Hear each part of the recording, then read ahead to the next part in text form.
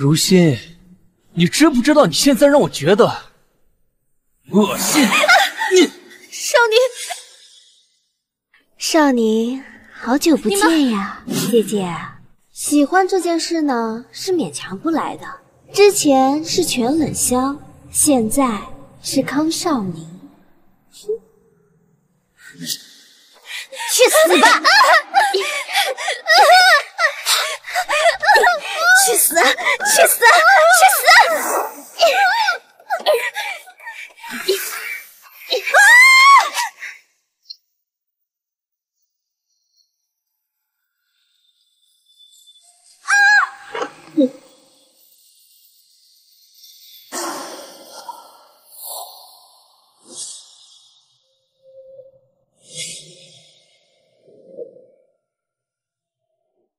我还活着。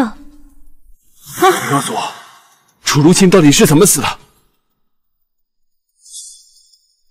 你还活着？回答我，楚如清到底是怎么死的？为什么我会变成乔墨菲的样子？难道我重生了？说话呀！你还活着？如心，等我们毕业了，我就娶你。哼，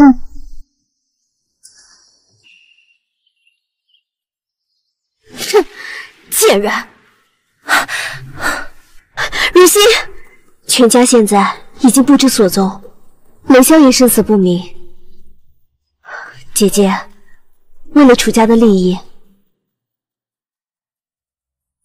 你就忘了冷香，嫁给康少宁吧。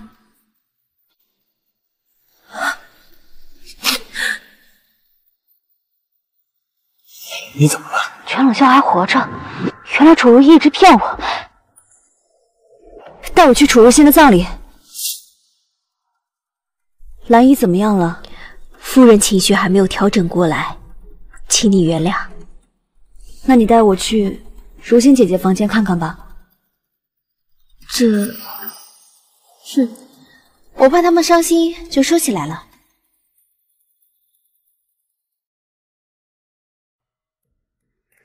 冷香，你回来啦！如果姐姐知道的话，一定会很开心的。莫非你还记得如心？依依姐很感谢你。依依，振作起来，忘了邪心吧，好好开始我们的新生活。莫非没事吧？妹妹好手段，从此以后楚家只有你一个女儿了，真好。Ti ho imbrogliato perché lo meritavo. Accedo o you. 喂，莫非。喂，该轮到我们上场了。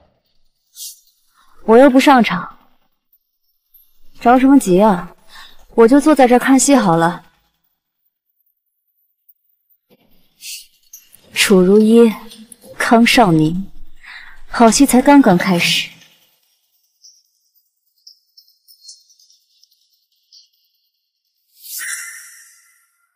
接下来出场的是由国外设计师 Joy 设计的服装《你的四季》。这个就以前好像没听说过。一个不入流的小设计师吧。你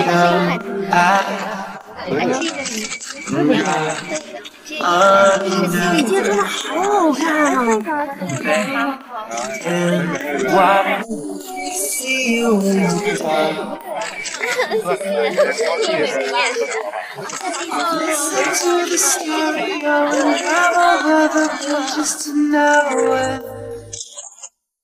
第12届影梦杯服装设计大赛的冠军是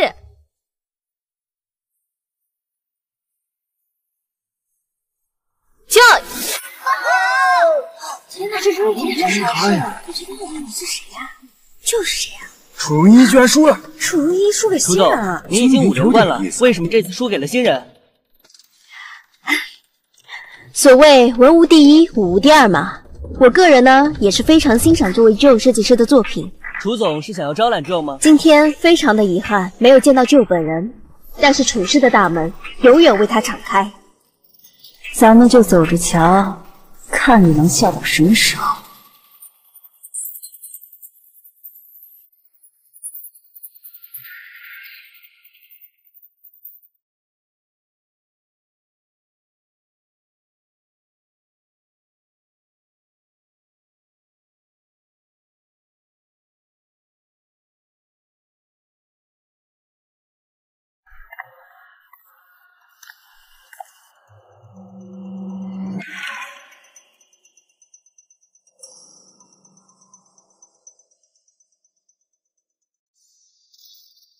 莫非我们两人一条命，必须要活出双倍的幸福和精彩？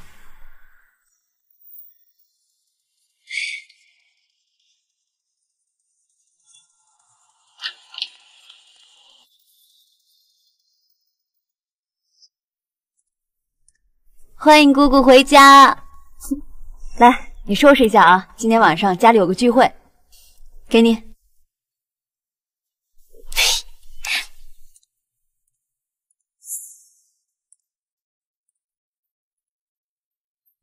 姑姑，这不会是相亲大会吧？这个建议真不错啊，那今晚我可要好好留心一下。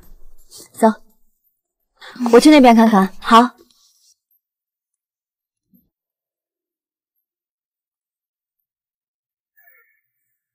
你就是乔莫菲？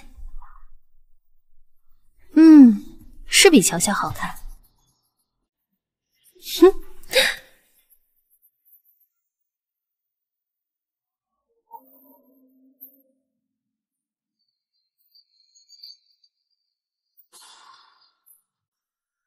乔夏，你这身衣服可真漂亮，是在法国订的那件吧？姐姐穿红色也很好看呢。你是谁？我是你姐姐啊，乔莫菲。你是乔莫菲？你怎么会在这儿？为什么你叫乔莫菲，他叫乔夏呀？因为我和哥哥的名字都是爷爷取的，乔夏不一样。你马上给我离开这儿！给我滚！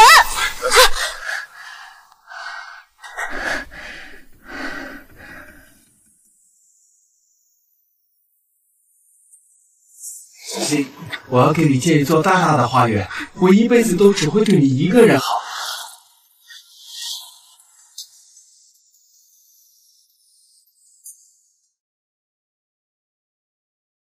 小心！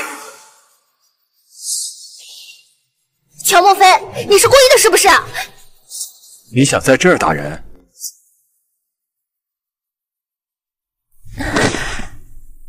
陈先生，不好意思。你要当众教训你姐姐吗？不是我。莫非你没事吧？我心悸犯了。那我们现在去医院。冷香，这是我最爱的闺蜜莫非。她就是如心喜欢的那个小妹妹。一次乔家宴会，如心小姐无意中碰见了莫非小姐，二人成为了朋友。如心，如果乔莫菲是你想照顾的人，那我来替你照顾她好不好？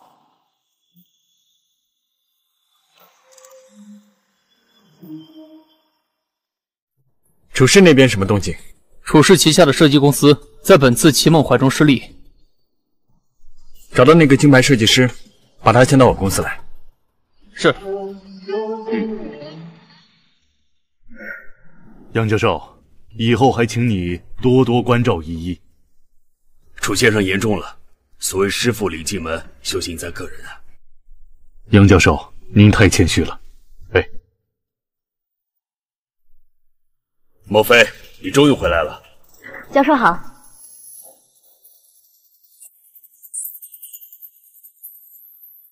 给你介绍一下，这是我在金国时带的博士生乔莫非，是我最得意的学生之一。当年我姐姐楚如心也是师从杨教授，只不过她服我早早就。如心啊，是最得意的门生之一啊。杨教授，其实我这次读 MBA 也是想圆了我姐姐的心愿。这是哪里的话？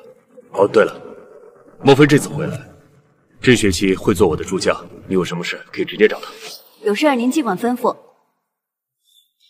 杨教授，那我们就先走了。怎么样，莫非？有没有压力？他们背地里叫我鬼见愁啊！我又不是没见识过。你这个丫头，想把偷偷回国、先斩后奏的锅让我来背啊？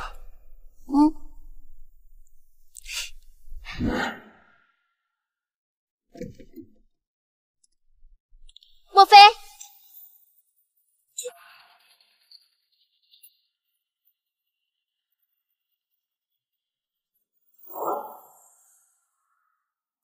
莫非，你还记得我吗？我是依依姐姐。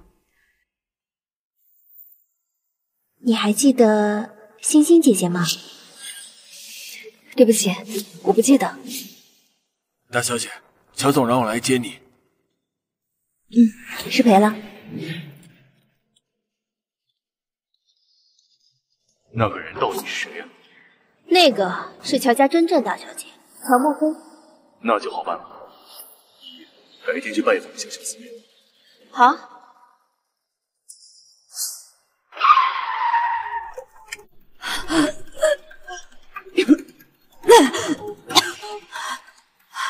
大小姐，我们去医院吧。没事，我只是早上吃太急。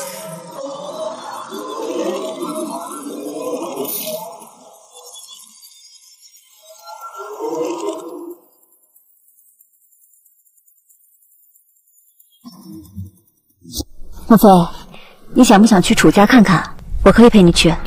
楚家把如心姐的房间已经换成书房了。生女儿就是好。楚如心懂事善良，楚如一也是豪门长媳的标准模样。谢谢姑姑。不知道是不是我以小人之心夺君子之腹啊？我总觉得楚家太假。姑姑为什么这么说？你看啊，楚如一她有点太完美了，但是我又说不出哪里不对劲儿。我如果死了，姑姑肯定会伤心，但是却不会向外人道。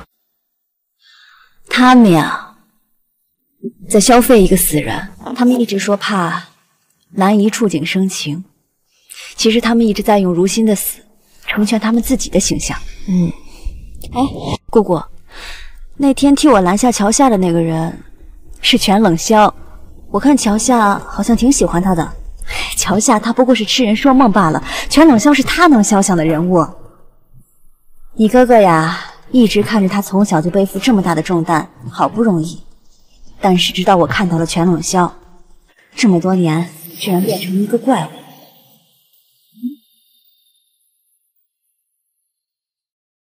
莫非，你看什么呢？啊，没事儿，没看清，我们吃吧。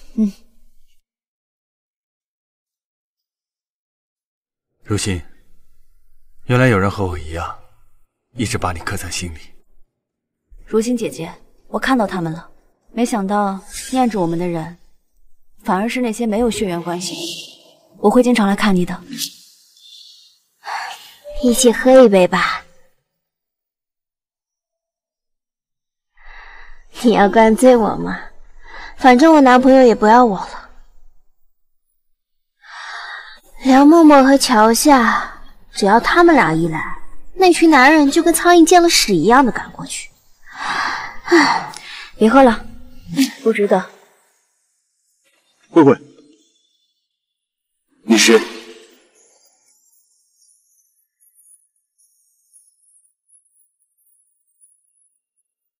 我就是路人而已，他就过来跟我喝杯酒。那个畜生在哪儿？畜生？哦，你说她男朋友啊？刚刚说她男朋友跟别的女人走了。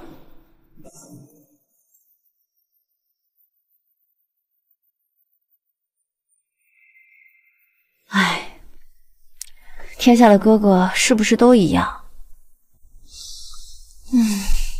我也好想磨成哥哥。就是他，给我打！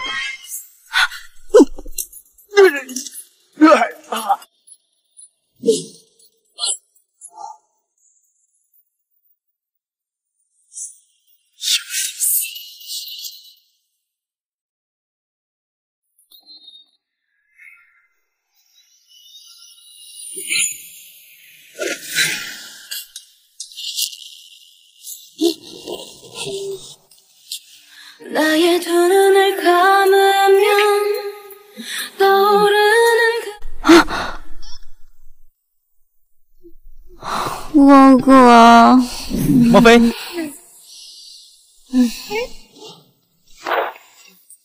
带他回去吧，这里我来处理。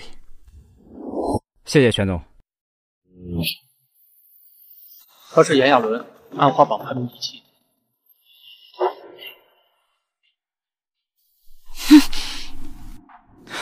是我，不用藏了。亚纶，我昨晚好像做梦了，梦到我哥了，我还梦见他抱我，特别真实。你就不能像怕老大一样怕我吗？意思是我在做梦，我哥没来。唉，也不知道我哥是不是还在生我的气。为什么喝酒？为什么打架？亚纶，你不能让我怕你，我这么可爱，你怎么舍得？你自己啊，必须想个理由向老大解释。还有啊，23是你的年龄。丫头，我在这儿呢，师傅，我现在后悔做你的助教，还来得及吗？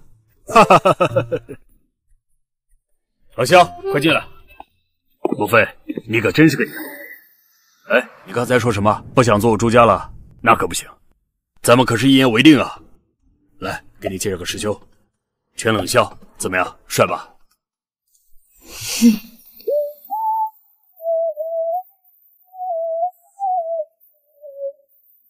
这就是我跟你说的，在你出师之后，我收的得意门生，乔莫非。小师妹好。师兄好。莫非有没有男朋友？没有的话，我把冷笑介绍给你。师傅，你信不信我找我哥回来陪你下棋？别了，我还想多活几年呢。师傅，这一类我已经分类好了，这一摞的话，我想带回家整理，需要办那个就业手续吗？不用，带回去吧。行，还有，师娘的饺子我吃了，味道非常的好，跟师娘说一下。资料这么多这么重，你也带不回去啊。正好，冷笑，你做一下师妹，这些东西太重了。好。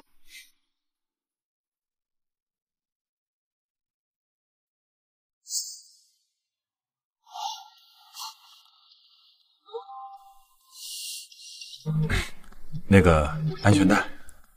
啊。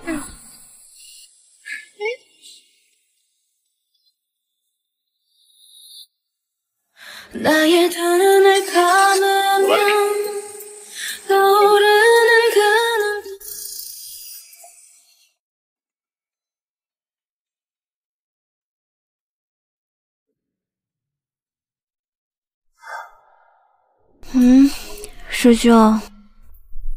那个，我们先去吃饭，然后送你回去。我不吃。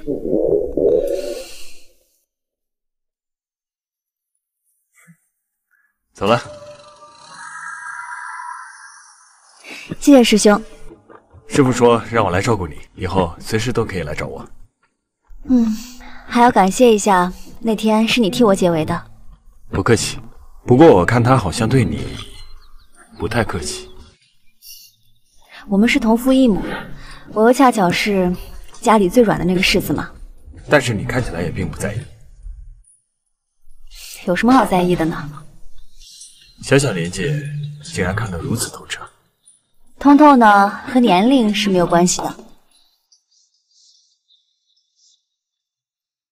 我知道世界上每一件事情都很难，唯独读书，有付出呢就有回报，算是世上最公平的事情吧。所以说师傅喜欢你啊。师傅呢，喜欢一个人就喜欢把一个人吹到天上去，无限扩大优点，以此来衬托自己的不平凡。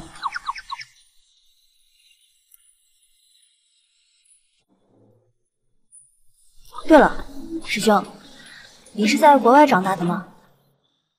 我是本地人，只不过18岁的时候被送出国，前2年才回来。吃东西吧。原来这个丫头和如新一样，是肉食动物。啊，没事吧？没事没事。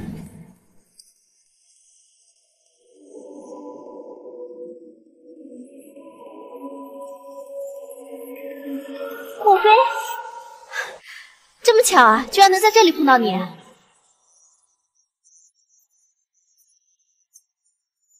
莫非这么巧啊，居然能在这里碰到你！你好，楚小姐。莫非，我知道以前的事你都不记得了，但是没关系啊，我们可以重新培养感情，以后叫我一声姐姐就好了。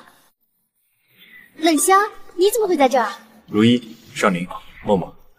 冷香，居然在这里碰到你，现在想见你一面都得提前半个月预约。东郊的那块地被你买了是吧？我去找了你好几趟，都被你的秘书给挡下。既然这样，那你明天下午直接来找我吧。真的吗？那太好了，要不一块吃？师兄，我吃好了。你们有事的话，那我先走了。让我送你吧。啊，不用，我自己打车。少林，咱们明天见。好。冷笑，你怎么变成莫非的师兄了？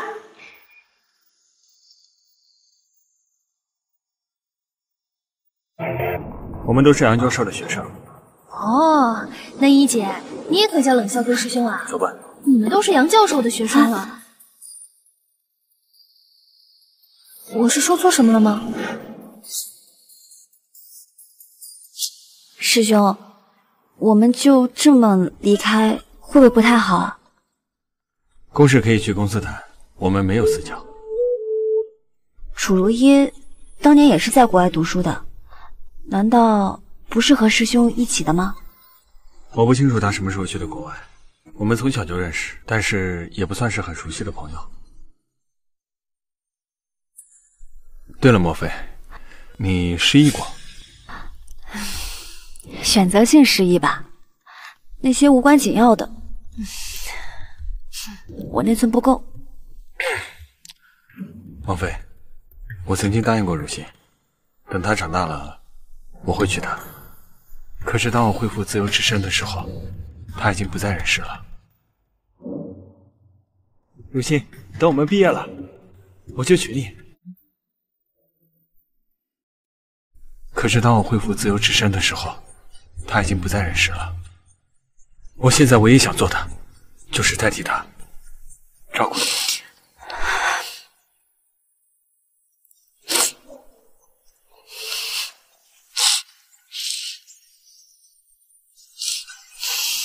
师兄，那以后我可以经常来找你吗？我给你的是我的私人号码，如果你想来的话，随时都可以。那我没事，也能来找你吗？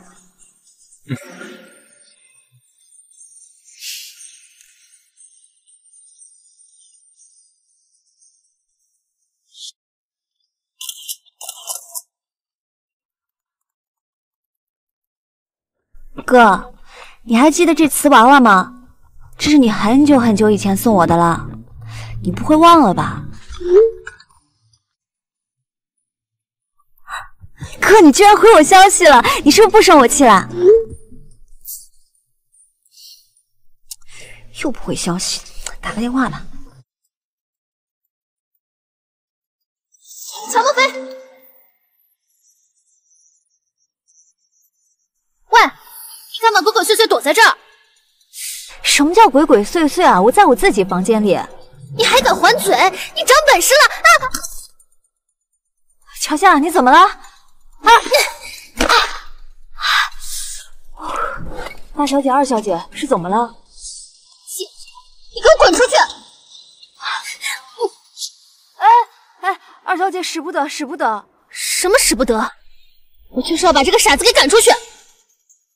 英姐，我的事还轮不到你来做主。二小姐，大小姐是你的姐姐呀。莫非那天出什么事了？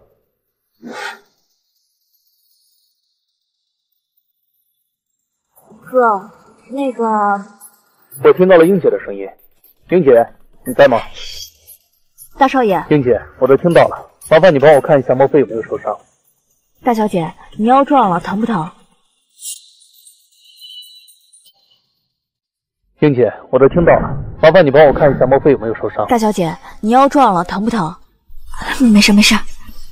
英姐，麻烦你检查一下莫非的伤，我就把他托付给你了。好的，大少爷，我会照顾好大小姐的。大小姐，以后回房间记得锁好门哦。好，英姐，我记住了。哎，喂，师兄，你明天会休息吗？上午有个会要开，下午的话暂时没事儿。我没有车，我想明天你陪我去趟孤儿院。好。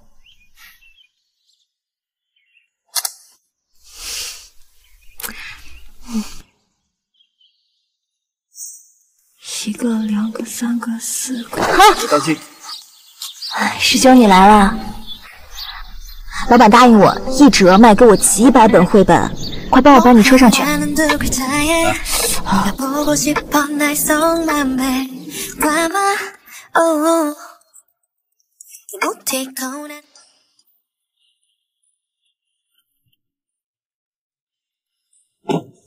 来。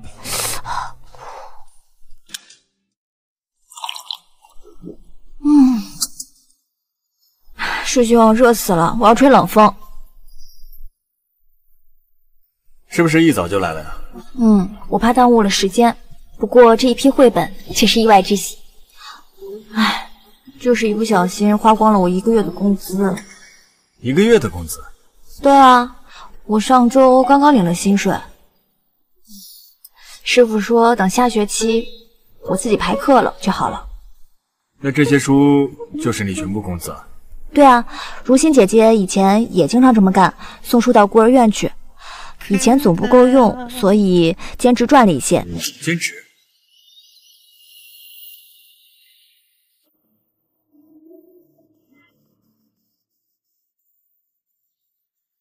兼职？对啊，如心的妹妹呢，就会让如心设计一些衣服，按件付款。当时啊，如心还对她妹妹心存感激着呢。师兄，我想去送外卖。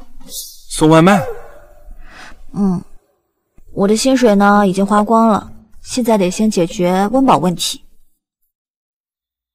可这学校里的工作呢有点重，根本没有时间。要不我就服务你一个人吧。我可不需要你送外卖啊。你是嫌我做饭不好吃吗？关键是你不买我的饭，我就没有钱。没有钱的话，我就没钱吃饭。给个面子吧，救我于饥饿，好吗？里面的卡自己拿，密码是如心生日。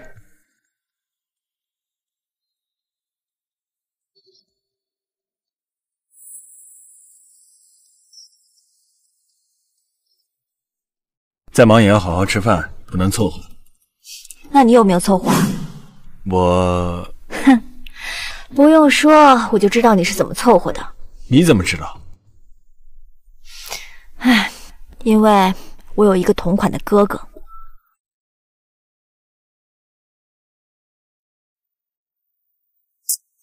这个问题不太好回答。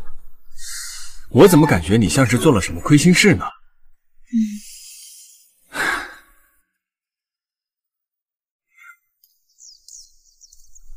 师兄，你站这儿等我一下，我很快就回来。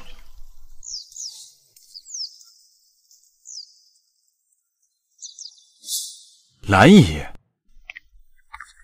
兰姨，是我全冷霄啊，您还记得吗？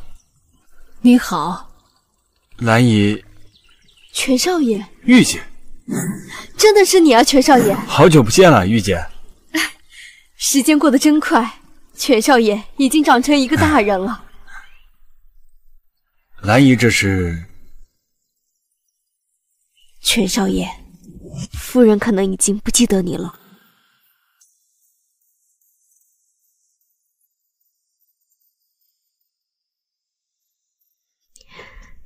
小姐没了，夫人受了很大的刺激。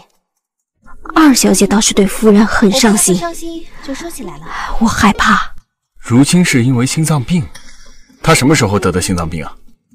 楚如意对兰姨做了什么？大小姐一直很健康，后来一直昏迷，又查出有心脏病，不过短短的3个月人就没了。夫人后来也是经常昏迷。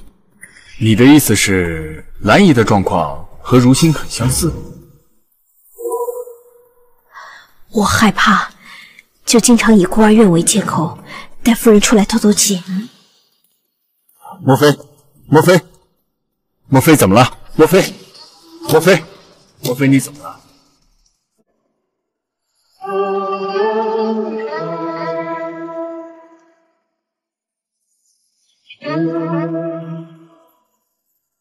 莫非哪里不舒服啊？莫非？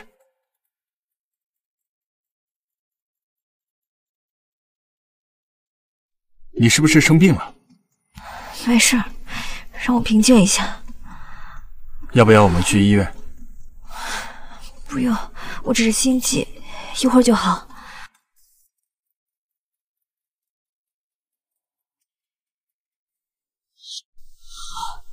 啊！别动，莫非。师兄，这是哪儿？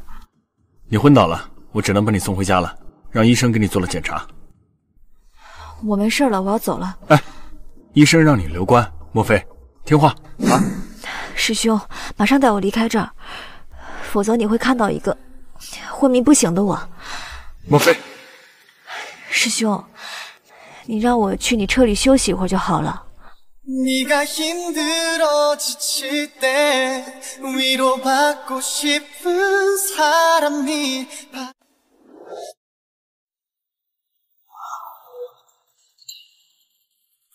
莫非，师兄，被我吓坏了吧？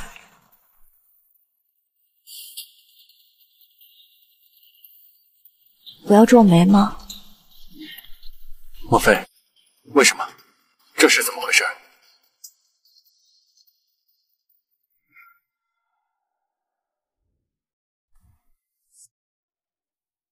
？5年前，我发生了一点意外，从此落下了心悸的毛病。有些事情我不记得了。心理医生说这是创伤应激反应。我第一次来就见过兰姨，院长跟我说了她的情况，但是我没见她。如心到底是怎么死的？我查了很久，可是我什么都查不到。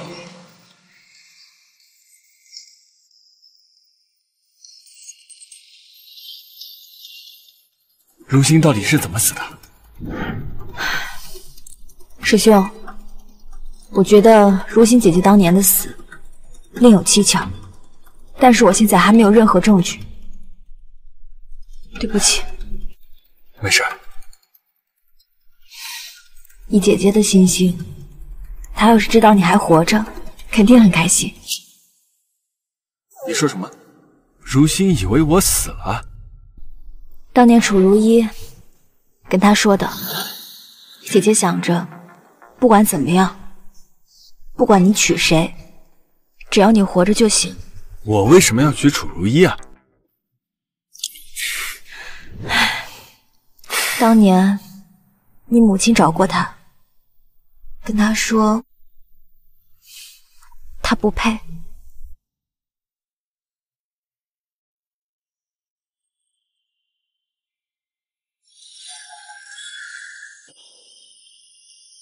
上我的课，你们也敢抄袭？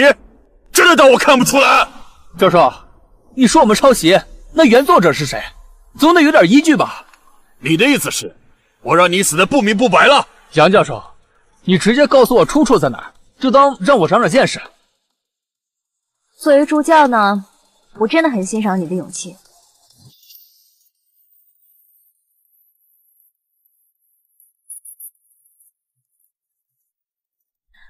作为助教呢，我真的很欣赏你的勇气。这是你们的劳动成果吗？乔老师，你要是想讲人生大道理的话，我也可以给你讲一堆。咱们现在说的是，为什么说我抄袭？有证据吗？我只想知道这幅画付了多少钱。哎，我提醒你一下，以后这个枪手最好别用了。你的这个作品呢，曾经在15年前获得过一个奖项，但这个奖项呢并不大众，所以很少会有人知道。敢耍我？老师，不是说你，我是在骂那个枪手。至于楚同学呢，确实有点冤枉。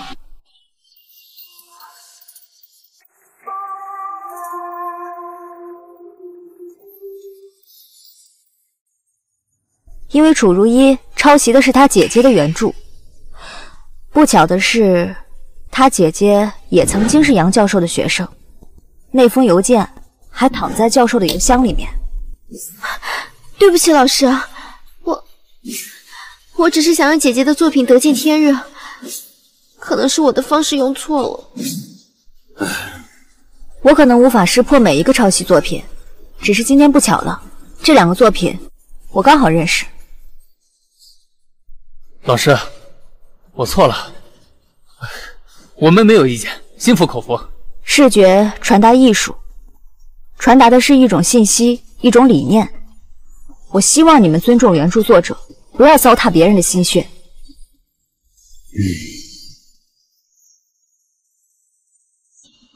楚如意，出来混总是要还的，这只是个开始罢了。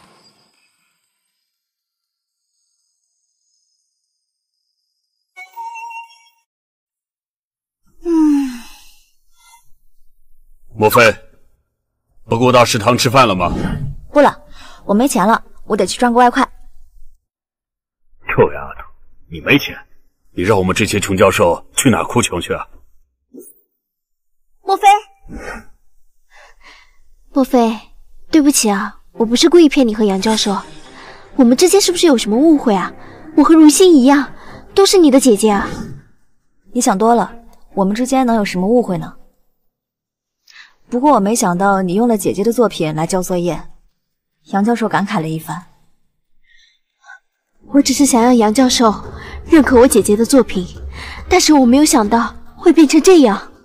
那你就跟杨教授解释一下，以后别这样了，这样会让人觉得你在利用一个死去多年的人博取同情。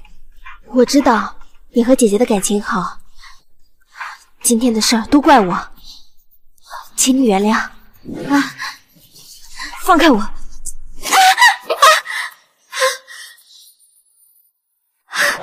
冷霞，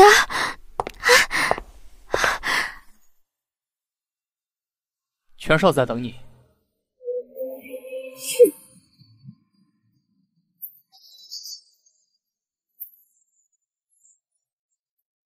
师兄，快点吃吧，我的小馄饨都快软掉了。我这馄饨做的好不好吃啊？还挺好吃的。太好了。哎，你这外卖怎么收费啊？你只要答应我一个条件就好了。你之前不是说还挺缺钱的吗？没有钱可以想别的办法吗？那你想要我答应你什么条件啊？答应我，不要喜欢楚如意。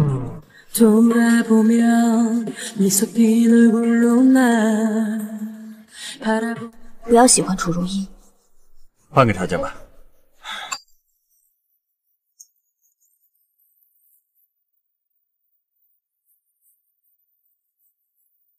我是不可能喜欢楚如意的，用这个换你条件，你太亏了。换个条件吧。不换了，就这样，就这样挺好的。莫非我是不可能喜欢楚如意的？我知道。权总，20分钟之后开会。行，知道了。那我找人送你回家。我可以自己打车回家的。要不你等我一块儿吧，等我开完会，我们一块儿回去。好呀，我保证不添乱，不惹麻烦。我等我哥等习惯了。那个里面有休息室，你要累的话可以自己休息。我就先去开会了，我大概需要3个小时。好的，我正好也有功课要处理。那我去开会了。拜拜。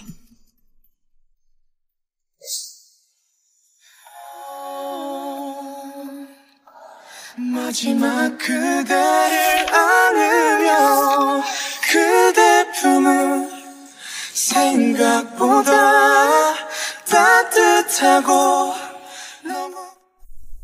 没事吧？课到没？现在回家了吗？还没看出来啊！你还学过服装设计？没有专门学，就是随便画嘛。师兄，要不我给你设计几套衣服吧，你穿着正好给我打广告，说不定我还有机会成为明日设计之星。行啊，那我就等着你的设计了。田总，出事了！怎么了？2少出了车祸，人在哪儿？在什么地方？人应该没事，他亲自给我打的电话，但我感觉他喝了酒。莫非，我带你去处理一下。好。冷池。冷池！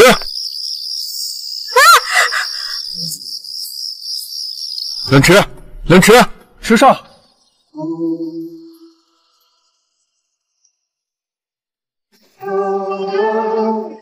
冷池！冷池！没有流血，酒瓶在路边，不像是喝了酒开车的，倒像是撞了以后。我们送他去医院，你在这处理车的事。是。走。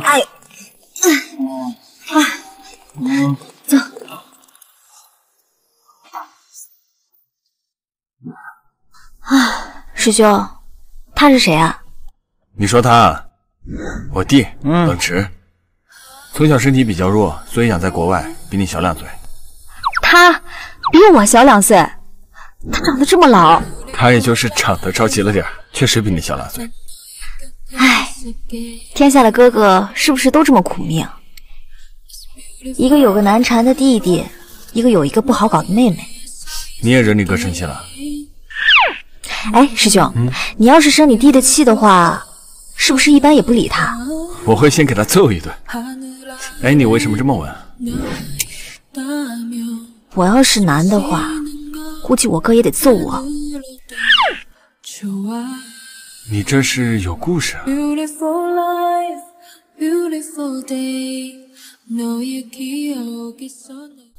唉，我之前也撞过保时捷，而且是撞报废的那种。你真的是，你可以啊！师兄，你生气的样子简直跟我哥一模一样。我哥要是回来了，我一定介绍你们认识，你们肯定会惺惺相惜的。受伤了吗？什么？说你撞了保时捷，有没有受伤？哦，就是骨折了，主要是车好嘛。我看你弟这样应该也没什么大事吧？我要是你哥，我也不会让你碰车的。我哥跟你说了一模一样的话，天下的哥哥是不是都一样的脑回路啊？你们玩什么都行，就是别玩命啊！走了，走了啊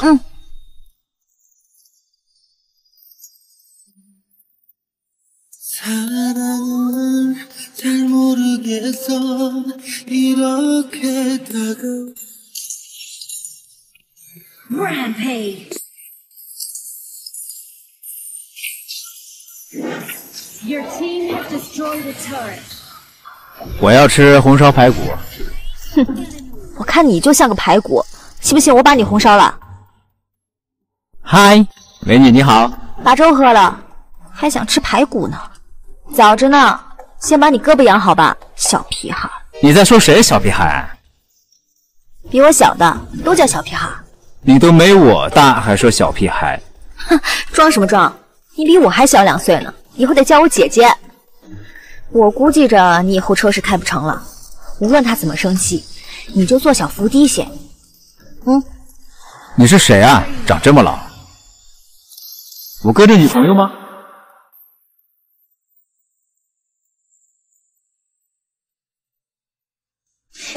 你敢说我老？小屁孩！你打我干嘛？怪不得你哥都想揍你。你要是个男的，哼，我现在都想揍你。喏，你刚刚还说没有偷听我们说话，我跟你说，你得感谢我，一会儿跟你哥好好道个歉，认个错，保证以后不再犯了。我保证不了。你脑子里装的是不是浆糊啊？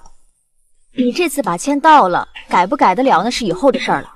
你这次不道歉，你后面犯错的机会都没有喽。哥，全老师，出息了你啊！我开车的时候没喝酒，是撞上了才喝的。你除了车祸不第一时间联系我，你还有时间喝咸酒是吗？我下次不敢了。先道歉，认不认错以后再说。啊，不会的，不会的，不会的，不会的。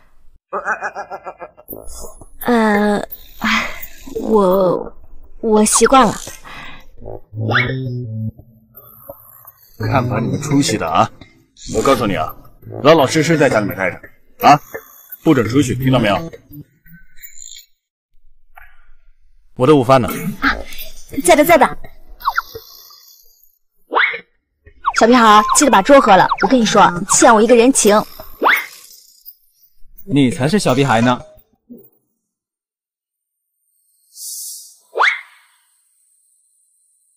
你想说什么？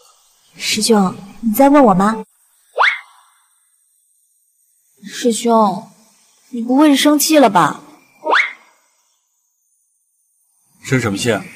我白生气而已。哎呦，师兄，我也是好心，想让着他早点给你道歉，别再惹你生气了嘛。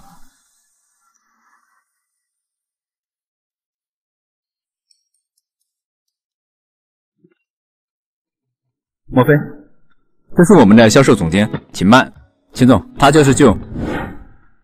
你好，秦总监，终于有幸见面了。没想到就是一个这么年轻的姑娘啊！她也不小了，都23了。这个数字从你口中说出来，怎么这么显老呢？才23吗？我看好像20都不到吧。秦总监真会说话，不像某些人，只会扫兴。他看着小巴了。说说正事吧，我想请你聊一下最近的那个销售方案。好啊，是这样，我跟我们严总已经沟通过了，我们这次的产品只送不卖，并且现在在 M 市做的最好的是楚氏集团旗下的一梦品牌，所以我们想这次放弃低端产品，只做高端产品，限量供应。舍弃中低端产品，那不是变成小众了吗？不，我们是直接打开高端市场，并且利用旧的名气迅速拓展我们的品牌。把这第一批衣服送给豪门太太以及小姐们，还有知名人士，让他们成为我们品牌的粉丝，从而为我们的品牌造势。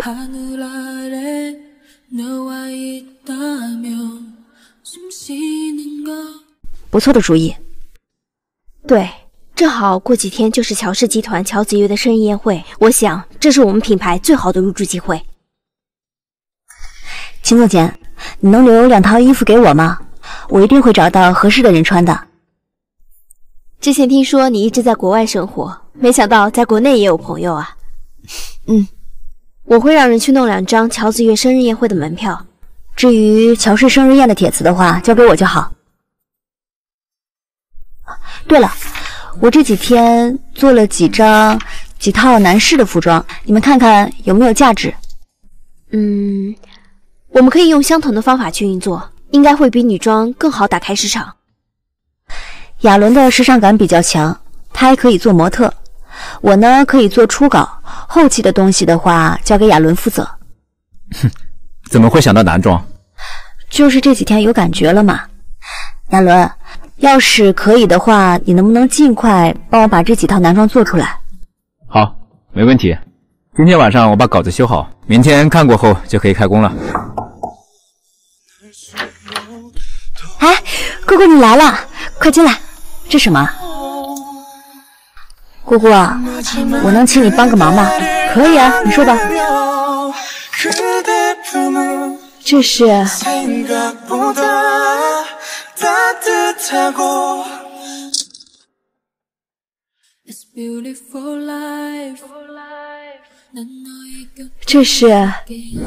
这是我为姑姑生日宴准备的，想祝姑姑在生日宴能穿着它，顺便为我们品牌做代言了。真的吗？这么漂亮的裙子你设计的呀？我只是画了图而已，这后期工作都是亚伦完成的，他的手工比我好。姑姑，上身试试看，不合适的尺寸还可以改。我吗？试试啊。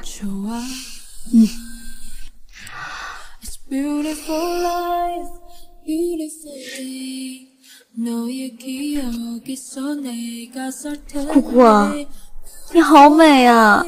莫非是你这个裙子好美？姑姑，要不帮你把这儿收一下，显得身材好。不用吧，我觉得这样刚刚好，不用弄太紧，我又不是小姑娘了。姑姑看你说的，姑姑现在虽然不是小姑娘，但是魅力啊，比小姑娘可大多了。你这丫头嘴巴抹蜜了啊！我们现在公司呢正在造势，要是有姑姑这个重量级的演员在的话，那一定是一飞冲天。可以啊，我不收你代言费，给你免费代言。你想收钱也没用，我们现在穷着呢。需要资金啊？那你要多少？那倒是不用，我们现在刚跟一家公司合作，推自己的品牌，不过刚起步，一切还得省着来。那家公司靠谱吗？要不我找人给你评估一下？应该还行。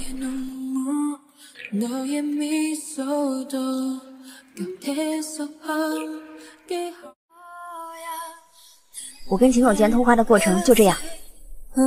行，那我就帮你找一些知名的太太小姐，帮你做品牌推广吧。姑姑，前期就先让我们自己来吧。哎，姑姑，再帮我看看这件衣服。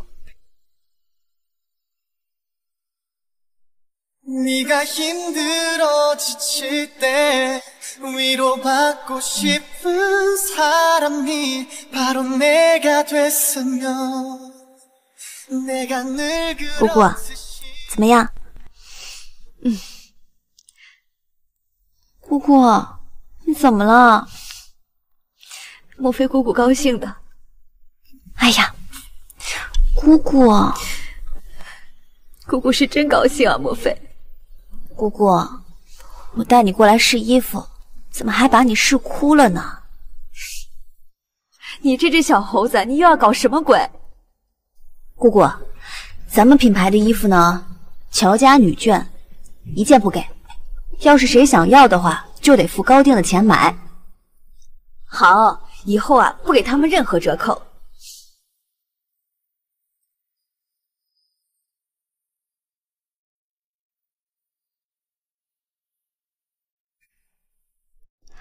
好，以后啊，不给他们任何折扣。哎，乔姑姑，这身礼服好美呀！这是我们家莫非啊，为我亲自挑选的。啊，哎，莫非呢？我还带了默默一起来，他们年纪相仿，想必啊，一定能玩到一起去。莫非？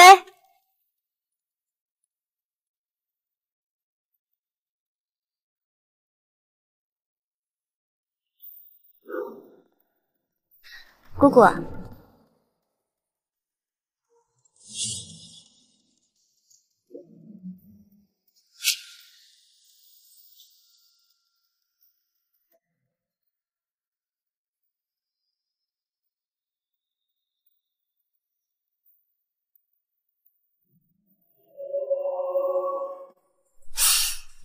莫非啊，如今不在了，还有依依这个姐姐呢，以后要经常来楚叔叔家玩啊。白野，你不舒服吗？我让人带你去贵宾区休息一下吧。莫非，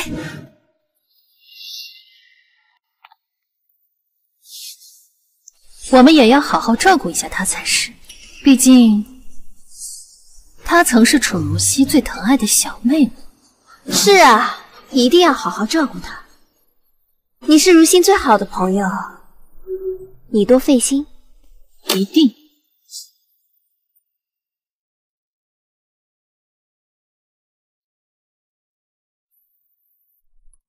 乔夏，你怎么坐在这里啊？默默姐呀，看我们小公主，这身礼服可真漂亮呀。依依姐刚刚还问我你在哪里呢，快让依依姐看看你的礼服去。乔夏，你今天好漂亮啊！哼，今天可是乔子月姑姑的好日子，你这是做什么？依依姐，我没事儿。哎，你说那个乔莫非也真是，明明是乔总的生日宴，你看他这风头。这有什么呢？莫非的学历总是让人吃惊，出点风头也正常。哼，谁知道他的学历是真的还是假的？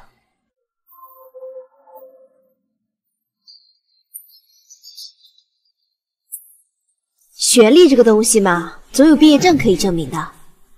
怎么说她也是你姐姐，做妹妹的要多让着姐姐才是啊！谁家不是姐姐让着妹妹？怎么到我们家就反过来了？哼！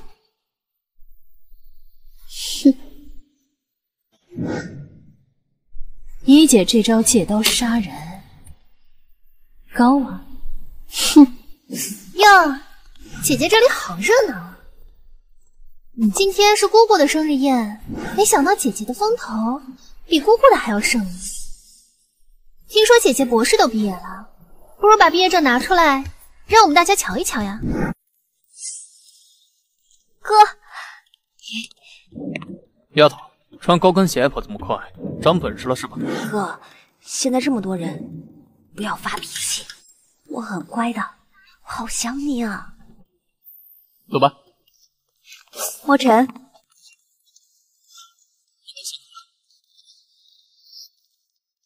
你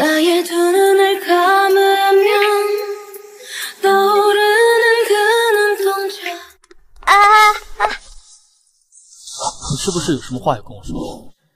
哥，你不生我气了吧？我怕被气死，所以放弃了。知道我哥对我最好。哥，这次我保证绝对不喝酒，不打架。你的保证我听了多少次？哥，你这次不信问亚伦啊。你就不能像怕老大一样怕怕我吗？我回国之后一直很乖的。莫非，我和你姑姑接下来都会非常忙。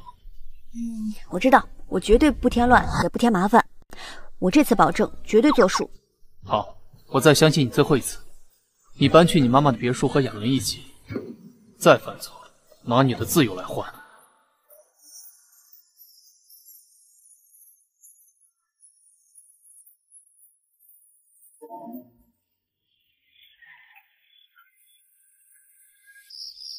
喂，丫头，今天失恋了吗？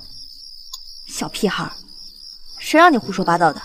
都说了，我不是小屁孩，咱俩都一样大。你叫谁小屁孩？谁让你摸我头发了？信不信我揍你啊？喂，你哥来了没？问你话呢。我不叫问，你重新问。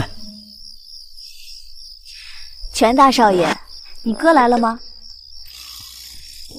哎，问你话呢。乔莫非，我都怀疑你不是个女的。下手这么重，我可是个病号哦。你要是个病号，就在医院待着，来这儿干嘛呢？可是我想你了，这几天怎么不去看我？我又想吃你做的粥了。哼，想得美。你哥呢？带我去见你哥。你们乔家这场盛宴，难道不是一场大型的相亲宴吗？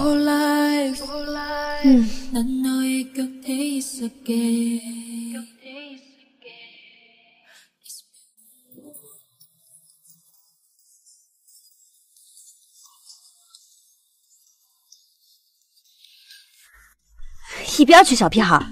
你才多大就找女朋友？再叫我小屁孩，我可要亲你喽！干啥？找揍是不是？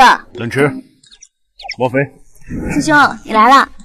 你怎么现在才来啊？我哥都走了。没事的，还有机会的。哥，你被他们相中了吗？他说你在相亲，师兄，你相中谁了？别跑，站住！别跑！好了，别闹，别闹了啊！姨呀，阿姨真羡慕康能够娶到你这样漂亮的媳妇。全夫人你好，这位是君姨，这位是乔家小姐乔夏。哟，好漂亮的姑娘哦。好了，别闹，别闹了啊！你们怎么会在一起啊？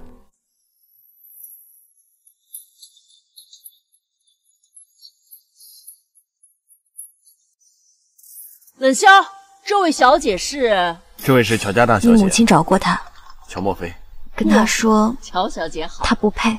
全夫人，我姑姑那还忙，我得去帮忙啊。失陪。等等，我们在哪儿见过？全夫人，可能是你见过我母亲吧？我们长得相似。失陪。哎，冷萧哥哥，冷萧哥哥。冷萧哥哥，我们已经见过好多次了。我哥哥可是有脸盲症的哦，可能记不住你的脸哦。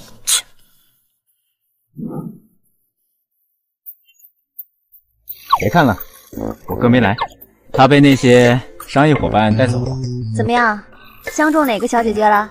我现在不管那些，我想让你做我女朋友，我对你怎么样？总有些惊奇的际遇，比方说。大小姐，乔总叫您过去一趟。啊，好，马上到。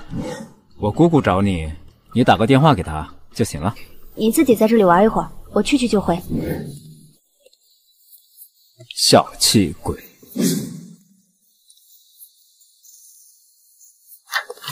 回去。啊，英姐，英姐，炸弹！啊，闭嘴！书桌下面有炸弹，有炸弹还不快跑！英姐受伤了，不能惊扰到外面的人。我先想办法看看能不能解决炸弹。你在树下撤离。别过来！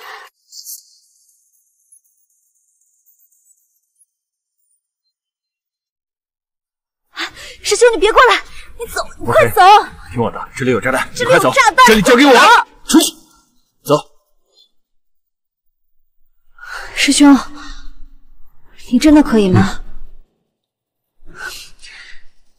你先出去，不要乱讲话。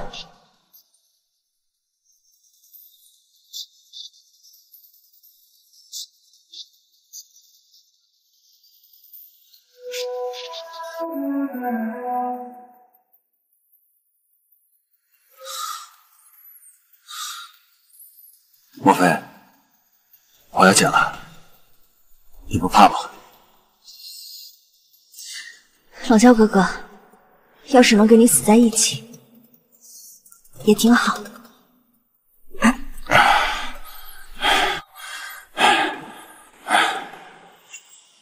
来，给你介绍个师兄，这就是我跟你说的乔莫非。我不吃。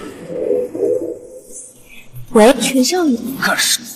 没想到就是一个这么年轻的姑娘，说去死吧！乔总叫您过去一趟，他不配。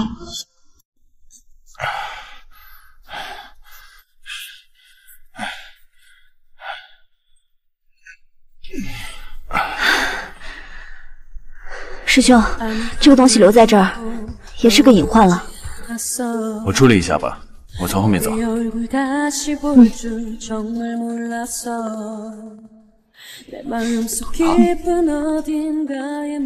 炸弹拆了。搞什么呀？炸弹是怎么回事？刚刚就你一个人在里边。要不要报警啊？把我当嫌疑犯抓了呀？你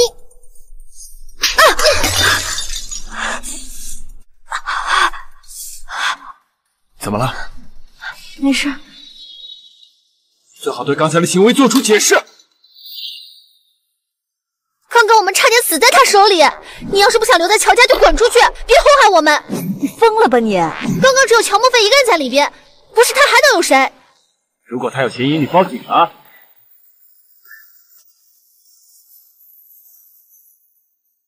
如果他有嫌疑，你报警啊！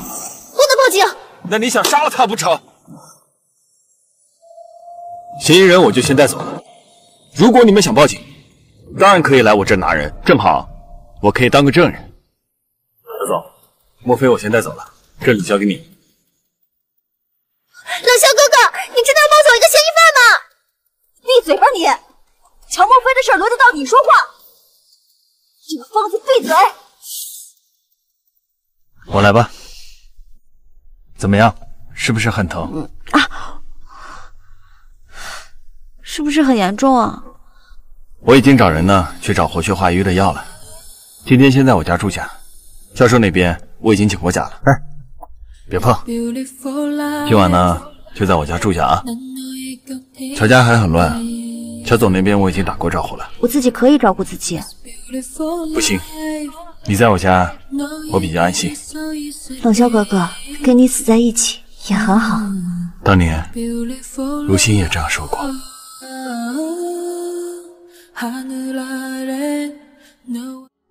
妈，您怎么来了？来看看你呀。怎么样？最近有没有心上人啊？没有。你一定要知道，我们要找一个家世要与我们全家要匹配的，那在事业上又能给你助力的媳妇。我看乔家那大小姐乔莫非就是我们的候选人。你要知道，她是乔子越与乔莫尘的心头宝，只要你娶了她，我们就能得到前所未有的助力。我不同意雷毅，我不会牺牲我的爱情和婚姻到家族利益中来。冷萧，你要知道，婚姻本身就是一种契约，我们一定要选择最合适的。妈，婚姻是我的底线。好，好，好，这次妈就听你的，我不强加你。那我走了。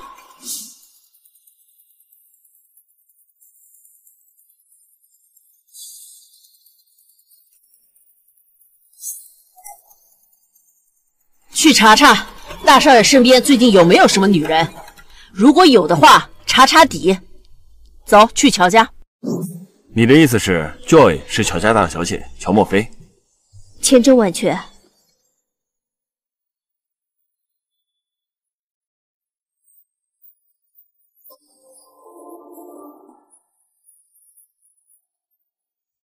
你的意思是 Joy 是乔家大小姐乔莫非？而且我感觉就好像不想把她这个身份公开，她好像很排斥楚如一。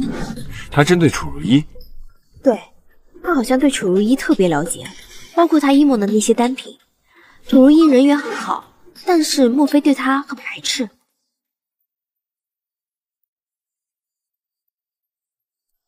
先按部就班做下去，把天堂鸟的品牌做起来，不要让他知道我的存在。好，没问题。跟他们合作还是很愉快的，毕竟就和亚伦也都很知道自己的定位。你好，我是乔夏，我找一下全冷萧先生。请问乔小姐有预约吗？没有，但是全夫人让我来的，她是全冷萧先生的母亲。池少，您是来找萧总的吧？这位小姐奉夫人之命找萧总，您可以带她一起上去。奉我妈之命也不行啊，那你给我哥打个电话，请示一下。你感觉我带上去够礼貌吗？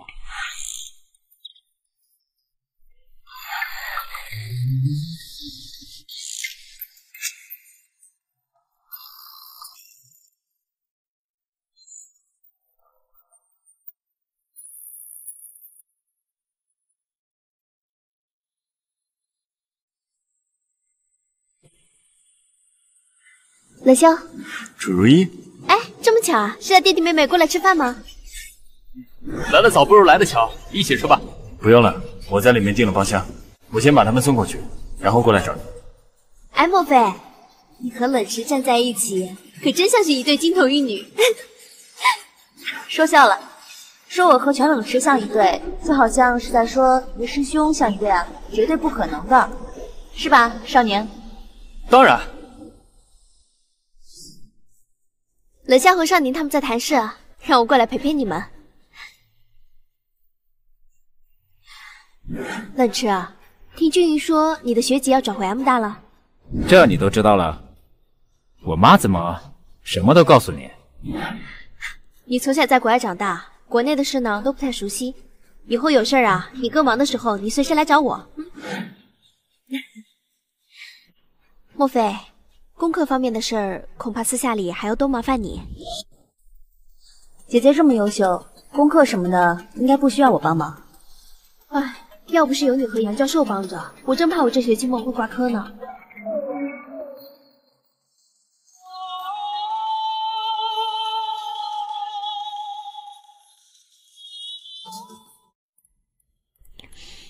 现在我就只希望能多帮爸爸分担一些，这样他就能轻松一点。自从如新走后，兰姨的精神状态就一直不太好，所以啊，爸爸就不得不多抽出一些时间来陪她，我就只能多帮着分担一些。那天我在乔园看见兰姨了，听说姐姐怕她触景伤情，所以把如新姐姐的东西都收了起来。飞，你和如新真是让人想起来就心疼。有些事情我不记得了，医生说我伤得太重了。没事啊，以前的事你要是想知道的话，我都可以告诉你。冷香，少宁在等你，你快过去吧。哦，没事的，我在和莫非聊如新的事。莫非已经没有多少之前的记忆了？莫非不记得没关系啊，我们都可以帮他想起来的。小的时候，我们3个经常在一起玩。自从你走后，莫非就像个小尾巴一样，一直跟着如新。我回去之后呢，就开始着手整理如新的旧物，争取周一见到你的时候能够带给你一些。好，辛苦你了。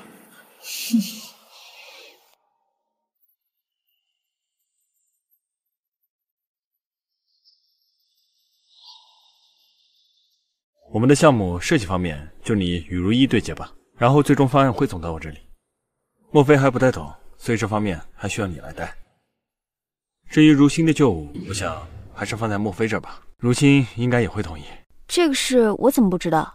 这个是半年前就开始运作了，只不过会比较辛苦。老师可能怕你不同意，所以他拿师娘做的好吃的来贿赂你。莫非是不是不愿意做这件事啊？那个乐笑，要不我都可以兼顾得来。哎，我愿意啊，有这个机会我觉得挺好的。哎，哥，我能做点什么吗？你的入学手续办好了，你就要边读书然后边跟着萧总做事。我不，我就要参加你们这个。先学会服从，再来讨价还价。冷笑，你怎么对冷池这么严厉啊？依依，我就知道你在这里。走了。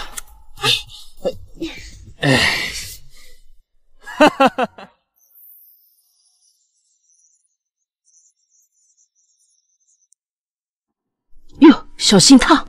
这里面的酸笋鸡汤啊，做的特别好喝。小姑娘要是喝了呀，那就更好了，是吗？怎么样？挺好喝的。这里面好像还加了瑶柱呢吧？我和你的妈妈，还有楚如一的妈妈，我们年轻的时候都是好朋友。想不到他们俩早早的就走了，如今呢，就剩我一个了。以后啊，我们就经常一起吃饭、逛逛街哈。阿姨，那怎么能行呢？您可是商业精英，提到你，我姑姑他们都很敬佩呢。你姑姑和你妈妈也是很优秀的人。妈，你们怎么在这儿？冷萧啊，师兄，坐。我跟莫非出来吃个饭，在这还能碰上你，我看你们俩还真不是一般的缘分呢。师兄，你吃饭了吗？喝一点汤吧。谢谢。你们俩慢慢吃啊。我公司还有点事，我先回去了。替我把莫非送回家啊。好。师兄，阿姨点了很多菜，你先凑合吃点。我妈找你是为了什么？阿姨说我太瘦了，想以后经常找我出来吃饭。阿姨对我还挺好的。哎，师兄，我听全冷池说你是不婚主义。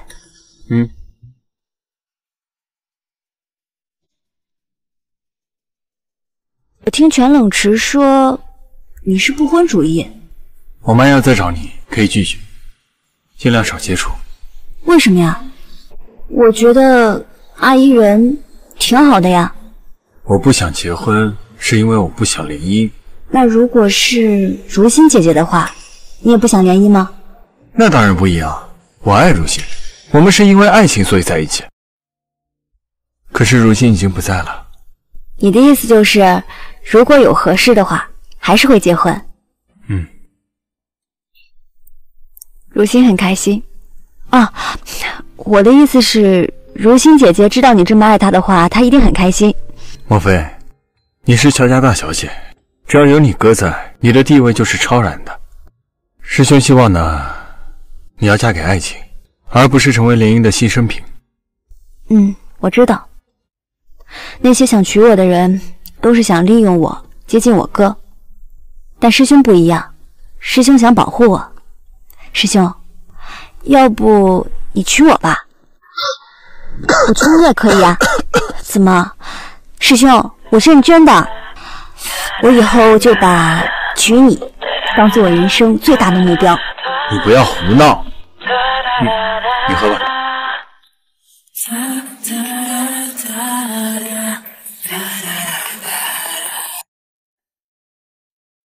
教授，我公司有事儿，我先撤了。你干嘛去啊？正好我也要回去了。年纪大了，不能跟你们这帮年轻人比啊。公司有事需要处理一下。师傅年纪也大了，回去晚了，师娘该不放心了。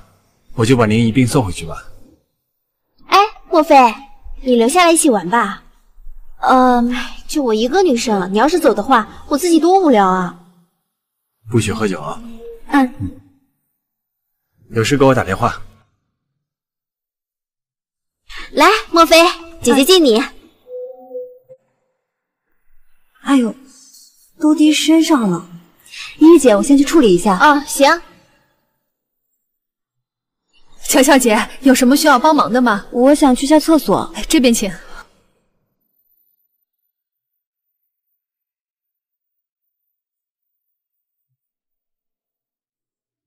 乔小姐，有什么需要帮忙的吗？我想去下厕所。乔小姐，你没事吧？我头有点晕。那我们先到旁边的房间里休息一下吧。乔小姐，喝水。你们服务真周到。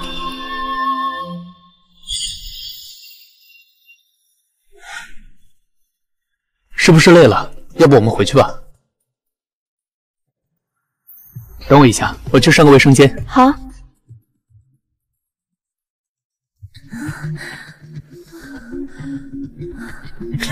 谁呀？这么猴急，在包厢里做这种事？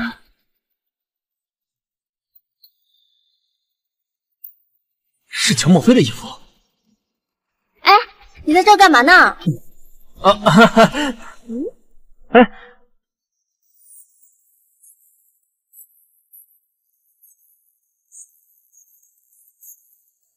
这不是莫非的衣服吗？乔莫菲，那不是乔莫菲，不是吗？怎么回事？莫非呢？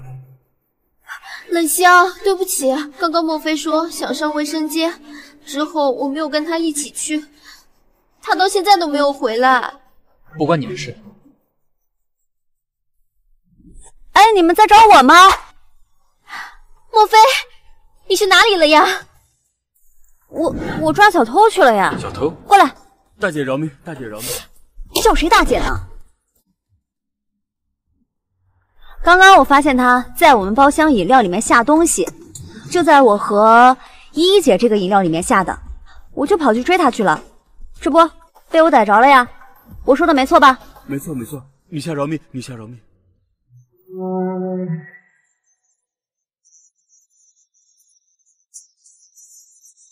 怎么样？没受伤吧？没事了，就是我鞋坏了。鞋坏了也不能脱鞋啊，地上凉。哎，对了，你的衣服为什么会在里面？哦，我刚刚出门的时候遇到一个服务员小姐姐，她好像生病了，发着烧呢，就把外套借给她了。这个人，给你吧。她好像往饮料里下泻药吧，你查查吧。妈的，害到老子头上！我要不让你把牢底坐穿，我就不姓康。走吧，送你回去。好。哼，师兄，我脚扭了。哼，脚？以后我再也不穿这种鞋打架了，真是太不给力了。那我们去医院拍个片子吧，看看骨头有没有事。不用了吧，我回去让亚伦帮我揉揉就好了。啊，你经常扭到？打架嘛，难免的。我以后不穿这种鞋了。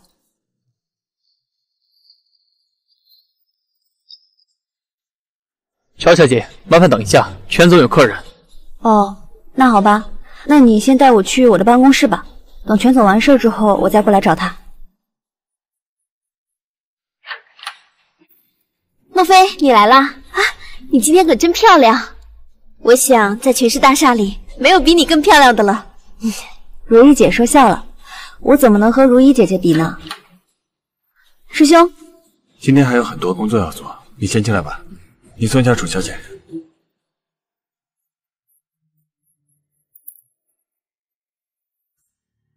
哼。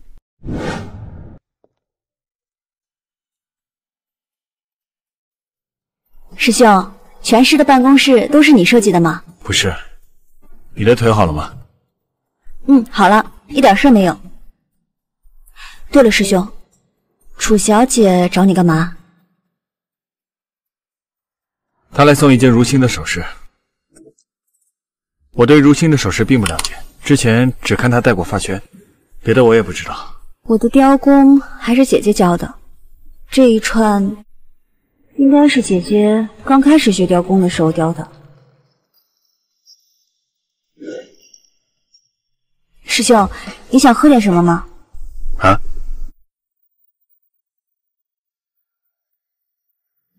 师兄，我对茶是一点都不了解。可以用一句话形容，对，牛角牡丹。我品茶简直就是牛角牡丹。牛角牡丹不是形容你啊？那是形容什么？形容男人？我哥？《红楼梦》看过吗？那是形容贾宝玉的。师兄，你真是又懂茶又懂典故，佩服啊！哎，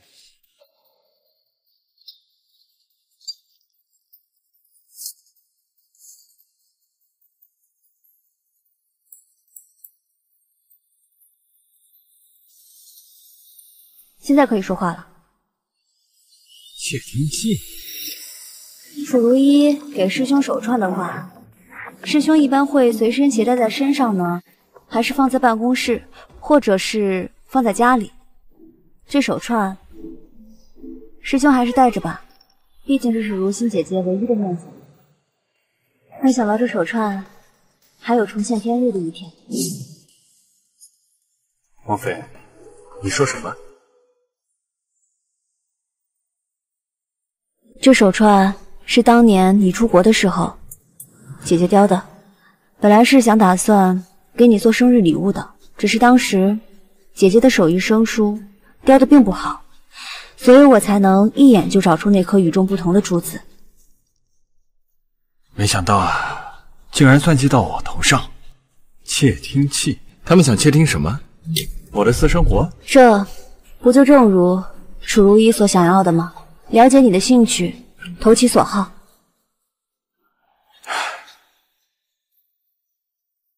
从现在起，彻底彻查全市大厦的每一个角落，出我的口，入你的耳，明白吗？师兄，出你的口，入萧左的耳，我可以听到喽。你还会什么呀？我会的挺多的，只是很多都不精。你要具体说的话，我也说不清楚。那我先去忙了。哎，师兄，你手串不拿吗？你对如心比较了解，手串放你这儿，我也安心。楚如意，你就这点手段？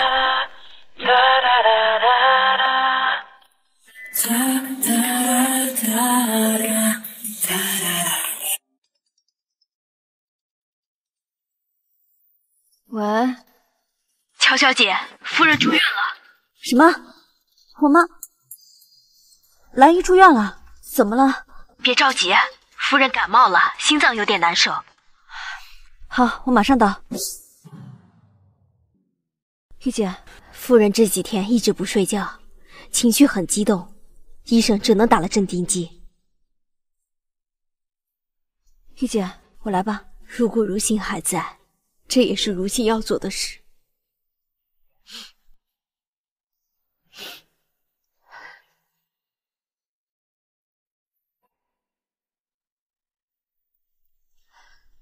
玉姐，别哭了，以后有什么事儿就给我打电话，别一个人硬撑。如果大小姐还活着，该多好。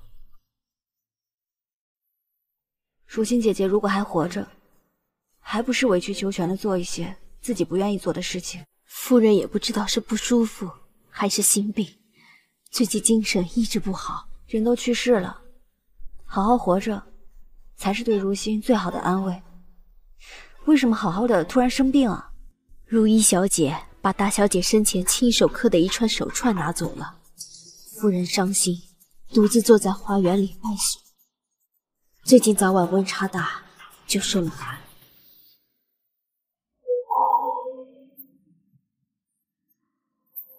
人都不在了，给他们就是。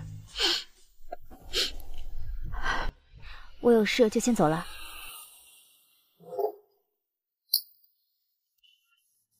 就这几个月以来，我们被抢走多少市场份额，你知道吗？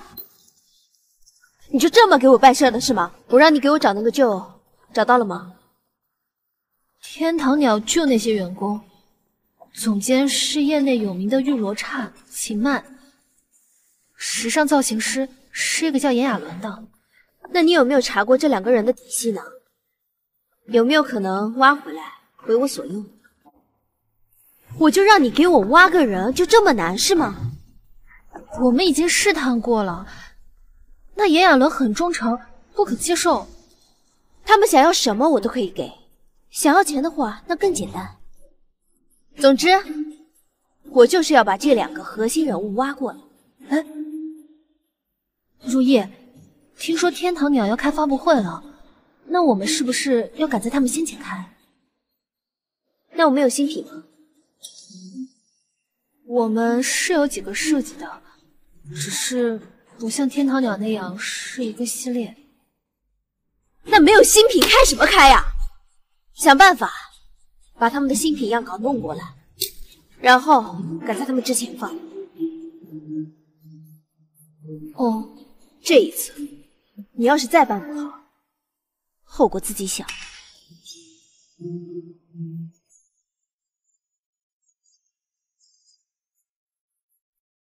亚伦，我把速写本放在沙发上了，你一会儿过去拿。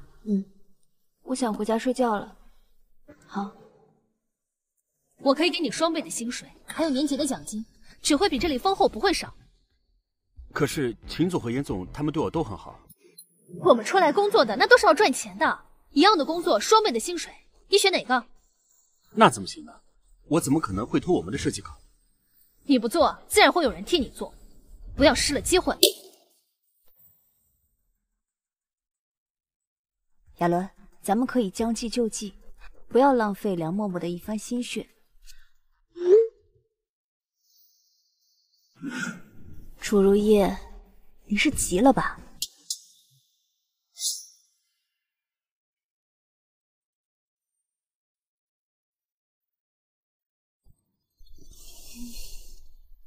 喂，莫非你在哪儿？你怎么了？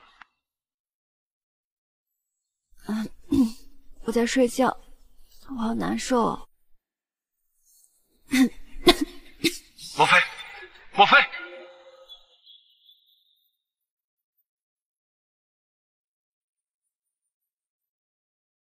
莫非，莫非，走，我扶你出去。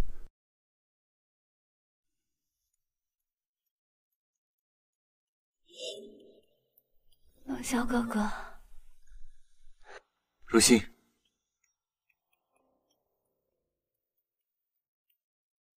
如心，小飞，小飞，你怎么了？全总，照顾好他。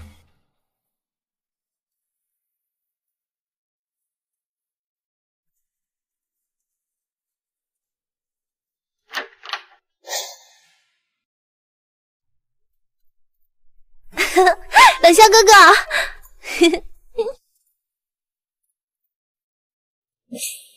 乔莫非，楚如心。喂，小左，帮我查一下乔莫非有没有中过毒，还有楚如心的所有住院记录跟病历。对，我不会是疯了吧？喂，全导，乔莫非没有整过容。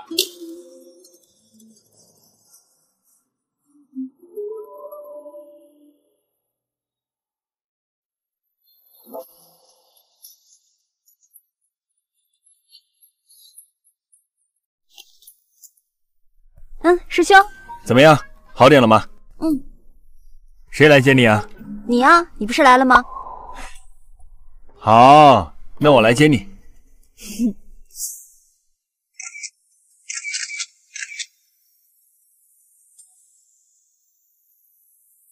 楚总，我很好奇一个问题，请讲。我记得2个月以前我采访您，您似乎没有这次发布会的计划。这件衣服呢，是我们有3天的时间完成的。我想请问涂总，你们的衣服为什么和2个月以前天堂鸟发给会员客户的设计稿如此相似呢？不好意思啊，这是我们一梦的发布会。不好意思啊，楚总。秦总监，我们接到举报，天堂鸟工作室丢失了10份重要的文件资料。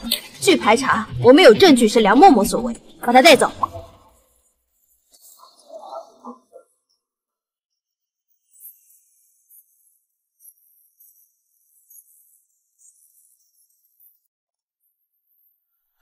秦总监，万万没想到，您竟然是用这种方式来参加一梦新品发布会的。楚总，您这话我们可当不起。这件事也让我大开眼界。秦总监，这件事我也是刚刚才知道的，难不成还是我们一梦偷盗你们的作品不成？既然如此，就由我来给大家解释一下。1周前，天堂鸟的设计师突然离职，工资都没有拿，直至今天为止，我们才找到他的联系方式。只是我没有想到，他竟然把我们工作室的作品直接拿来使用。原来真的是他们偷了天堂鸟的设计，都不是剽窃。我可以拿我们的原稿直接过来比对。你胡说八道！楚总，这件事你应该给大家一个交代吧？保安，把他们都给我带走！康总，别忘了您的风度，不用您说，我们自然会走。等一下，什么事啊，楚总？秦总监，我觉得你说的对，这件事呢，其实受伤害的是我们的客户。现在无论如何，都要先减少客户的损失。我们的事儿呢，可以往后走。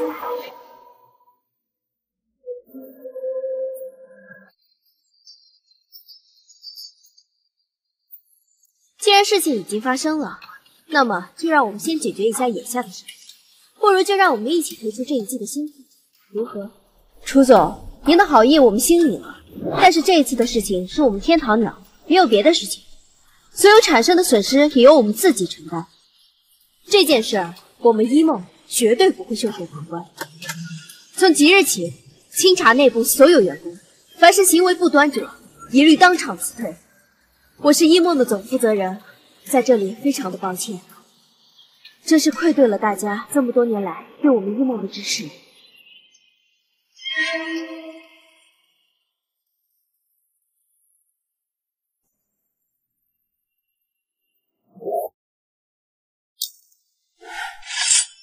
师兄，莫非，你怎么在这儿？听说兰姨生病了。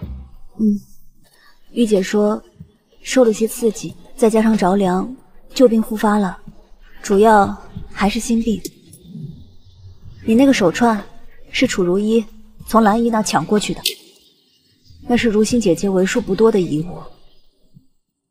这种事嘛，你也别去找楚如意，只会让兰姨受更多的折磨。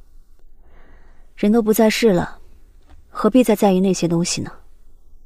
你说的对，走吧。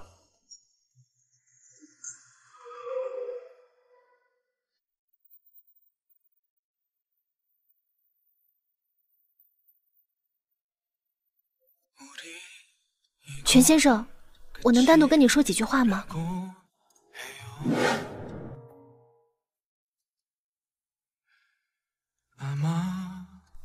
全先生，我喜欢你。抱歉，乔小姐，我不能接受。为什么？是因为我姐姐吗？是因为乔莫菲吗？跟她没关系。怎么会没有关系？冷萧哥哥，我是真心真意喜欢你的。冷萧哥哥，我是不会放弃的。总有一天你会知道，我才是最适合你的那一个。你现在只是被狐狸精蒙了眼睛。乔小姐，请你自重，她是你姐姐。她不是，我没有姐姐。走，快点。哥，你告诉我，你不是真的和莫非在谈恋爱的？哟，这外面传的可都是真的，你真的跟莫非在一起了？妈，你胡说什么？哥他都说了，他是不婚主义者。哥，我喜欢莫非，我要娶她。冷池，你胡说什么呢？你怎么可以喜欢莫非呢？莫非是你大哥要娶的人。哥，我要你对我说，你这辈子都不会娶莫非的，对不对？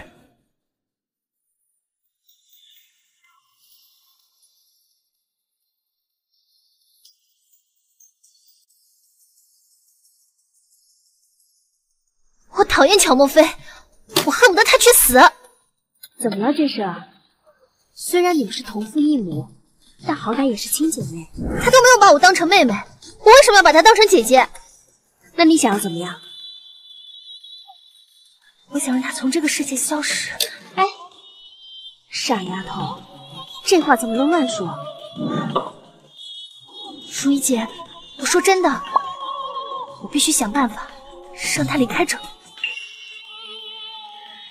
你呀，就是小孩子脾气啊，过两天就好了。我说真的，如意姐，反正有他没我，有我没他。哎呀，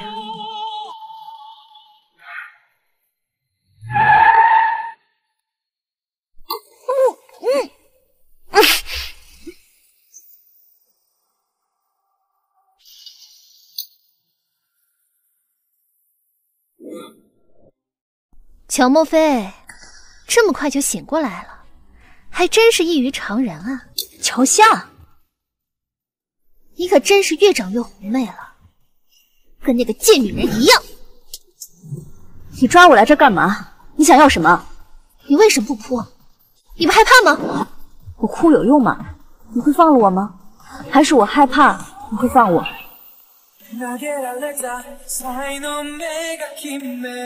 你为什么不哭？你不害怕吗？我哭有用吗？怎么缺钱了？想要多少？你开价吧。还真是财大气粗呀！你们母女除了钱还有什么？有的东西很多啊，不过钱是解决问题最快的途径。我本来就没想过从你身上得到什么好处，毕竟对我来说，只要你死，就是最大的好处。那你动手吧。怎么，还等人来救我不成？乔莫菲，我们来谈一笔交易吧。好啊，你说说看。我要你妈妈的那个粉钻戒指。粉钻戒指？我不知道。你胡说！那个首饰你不是已经拿走了吗？我只拿走了一部分。你想要粉钻戒指，我给你钱啊，你去买一只。不，我只要那一只。我还想要你的命。你想要我的命？可以啊，有本事你就来呀！莫非，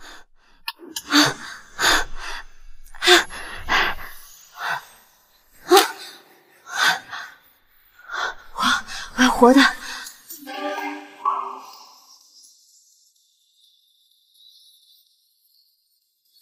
别怕。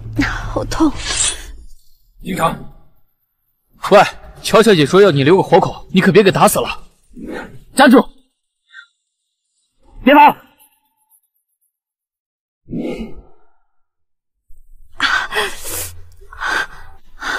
痛。有点堵车，莫非你忍一下，一会儿就到医院了啊。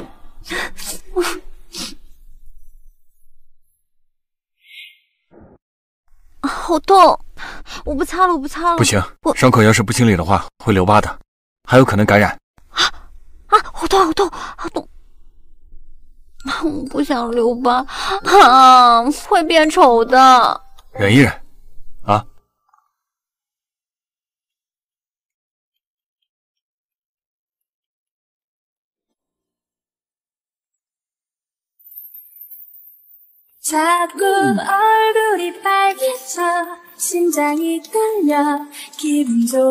没事了，忍一忍就过去了啊。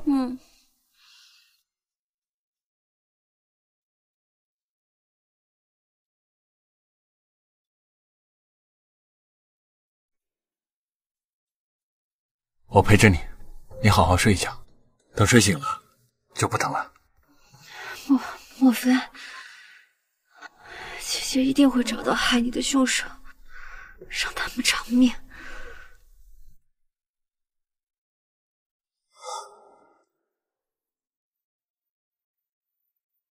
三总，谢谢你出手相助。同时到的，没有我你也能做好。你都处理了吗？你们的事儿我就不参与了，莫非我来照顾就行，你就处理好自己的事情。冷萧哥哥，我做的这一切都是为了你啊！乔莫非这个贱人有什么资格跟我一起抢你？他不配！乔小姐，我们已经通知了乔总，你马上会被送出国，这辈子再也回不来了。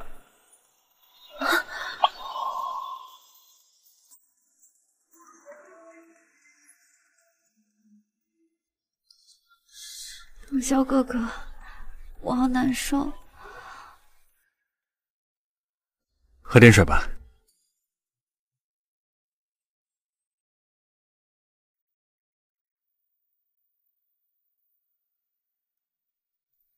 冷萧哥哥，除了你，我谁都不嫁。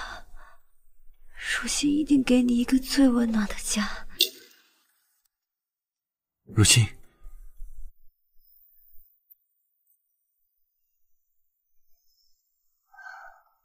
冷萧哥哥，姐姐说你要娶她，她还说你们会一起给我见波礼物。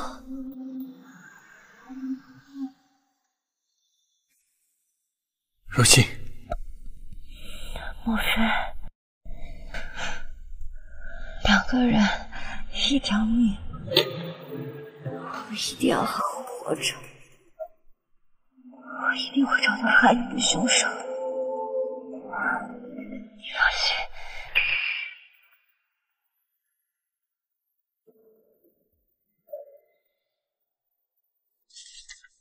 冷萧，有件事需要找你研究一下。我们楚家负责的那一块遇到点问题。好。之前的方案都是找别家公司做的，然后根据杨教授给出的建议做了些改动。啊，这个呢是和康家的合作那一块，这个还挺顺利的。但是我觉得美观方面呢，还需要杨教授和莫非那样的专业人士提出的建议。那边工期还来得及。全家和乔家的事，我会找人去负责的。好，你去谈比我去有分量多了。这么晚了，要不一起吃个饭？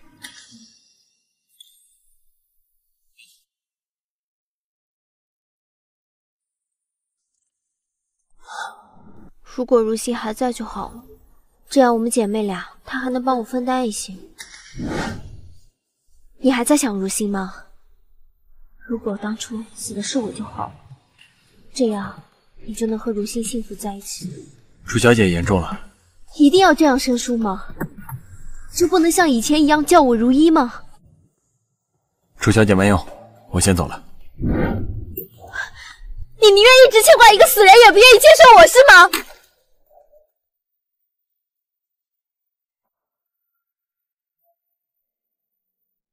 怎么样，好点了吗？啊，乔夏的事情，亚伦已经跟我说了，姑姑送他出国了。没事的，一切都会过去了啊。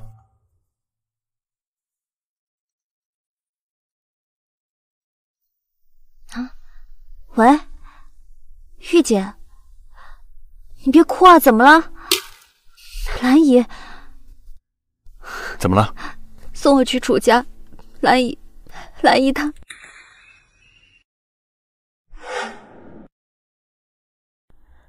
冷香，茂妃也来了，怎么回事？大小姐离世之后，夫人一直精神不振，如意小姐心疼夫人。补药一直喝着，可就是不见好。今天夫人咳血了，刚才医生来看过了，都怪我，是我没有把母亲照顾好。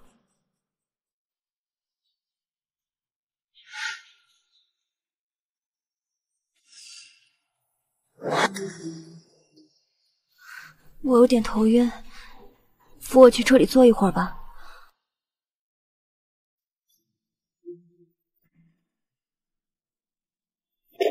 出什么事了？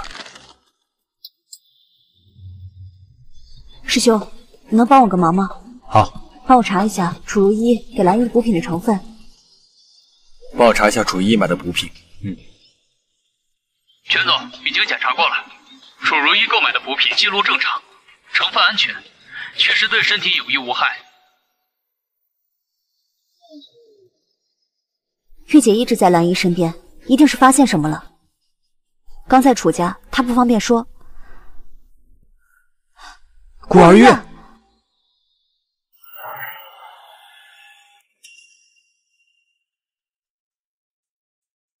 小小姐，夫人身体不好，就是开始吃如意小姐送来的补品开始的。成分我都检验过，没有问题啊。兰姨最近有什么反常的吗？就是精神一直不好，别的倒没什么。每日的菜都是如意小姐订好的。菜，如意小姐说夫人脾胃不好，一日3餐的菜都是自订的菜谱。你看，楚如一，她竟然连食物相克都用上。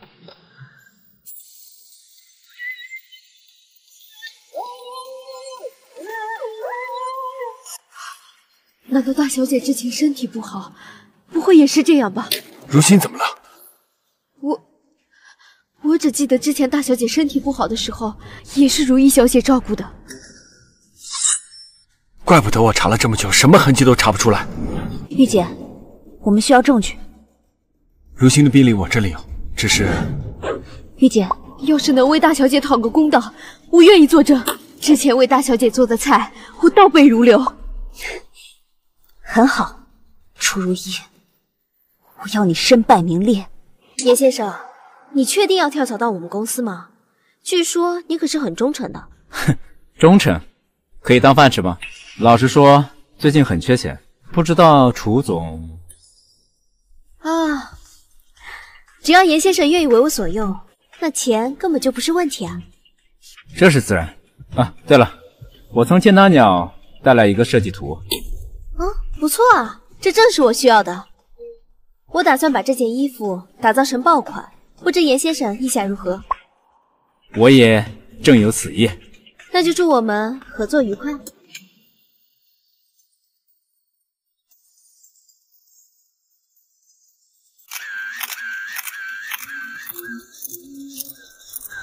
请问乔总，身上这件衣服是 Joey 设计的吗？是的，这是 Joe 亲手为我定制的。等等，我身上这款衣服呢，是一梦工作室新款，一上架就销售一空。啊，乔总，您说我身上这款是不是比旧设计的还要好？请问楚总，您身上的衣服是不是天堂鸟的设计师跳槽到您公司设计的呢？这个不重要。当然重要。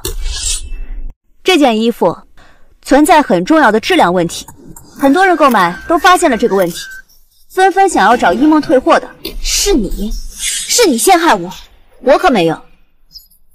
今天趁着记者们都在，我把话挑明，楚如一不仅生产质量低下的衣服，他还亲手杀了自己的姐姐楚如心。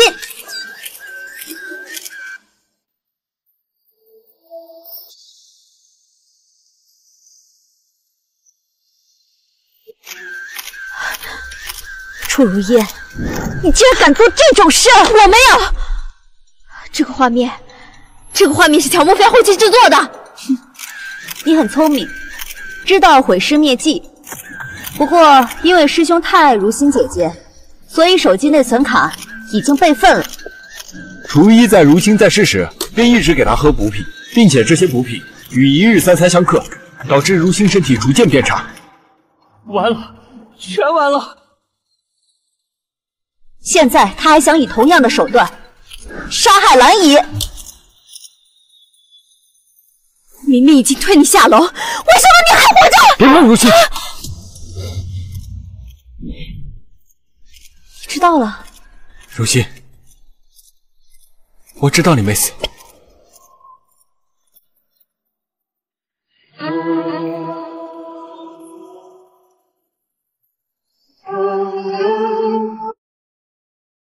你都知道了。如心，我知道你没死。莫非，我终于为你报了仇，也谢谢你让我活下去。如心，为什么明明我才是女生，你包花的手法却比我好这么多啊？这叫熟能生巧。怎么样，喜欢吗？喜欢。那你说为什么我们不选那种大玻璃房？玻璃房虽然漂亮，却毫无生机，不像花房，生机勃勃。 내 두 눈이 말을 한대요 그댈 보는 나의 눈빛은 숨기지 못하고 다들 통났죠 내가 사랑에 빠진 걸까요 내 두 볼이 말을 한대요 그대 때문에 붉게 물들어 숨기지 못하고 다들 통났죠